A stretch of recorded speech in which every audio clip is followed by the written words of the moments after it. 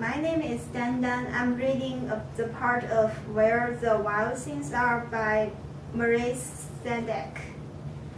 The wild things showed their terrible rows, and gnashed their terrible teeth, and rolled their terrible eyes, and showed their terrible claws. But Max stepped into his private boat and waved goodbye, and sailed back over a year, and in and out of weeks, and through a day, and into the night of his very own room, where he found his supper waiting for him, and it was still hot. So the book is challenged because the Max sent to the bed without supper, and the monsters scared children. So, thank you.